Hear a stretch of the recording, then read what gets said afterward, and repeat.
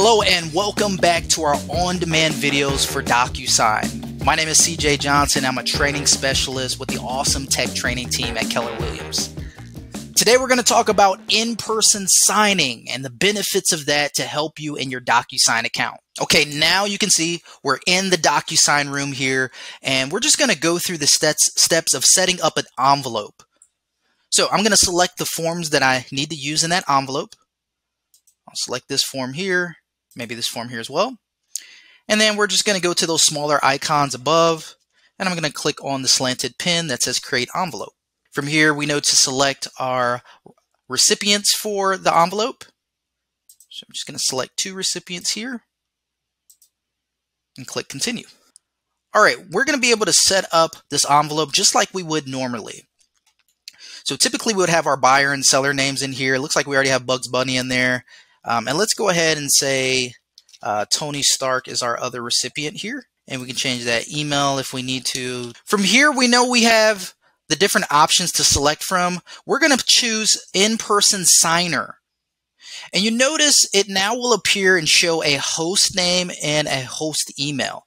If you are the one setting up this in-person signing situation, then you're going to be the host. So you're going to have your host name in here along with your email. And so I'm going to go ahead and put my name in there as the host, and it's going to have my email as well.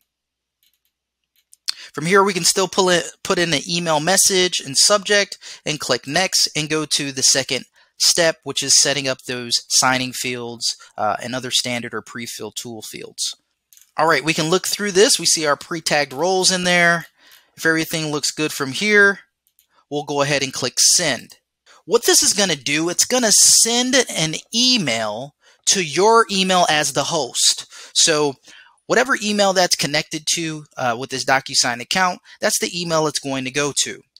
Another really good tech tip for this is if you're doing in-person signing, you're going to want to make sure you're doing it either on a laptop or maybe even tablet, something of that nature, because you're going to be passing that device back and forth between the 2 people that are going to be signing right in front of you. All right, once you open up your email, it'll prompt you to see a screen like this, and this will be the next steps that we need to go through in order for in-person signing. Now, the really cool thing about this, it'll give you 5 steps here in order, letting you know the process for the in-person signing. So we're going to go ahead and click Start, Continue, and I'm just going to go through these prompts here. They'll go through and sign. So Tony Stark is signing right now. So he has the laptop or the tablet. He'll go through and sign his designated areas. Click Finish, and then they can request a copy to their email. We're just going to skip that part. Now it's going to say, hey, pass the device, whether it's a laptop or iPad, tablet, pass it back to the host here. And then from there, I can pass it to the other person that needs to sign for this transaction.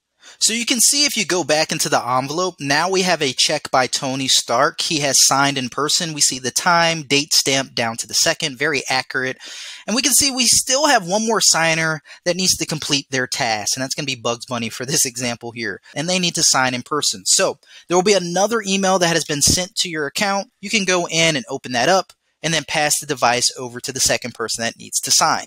As you can see, as you open up that second email for that second person that needs to sign in person, it's going to go through the same steps as we did before and prompt you with the same screen here. Once everyone has signed in person, we're going to see our status has changed in a couple areas here. So number 1, we can now see the envelope has been completed, has that green bar over it, a check mark, and the date that it's been completed as well.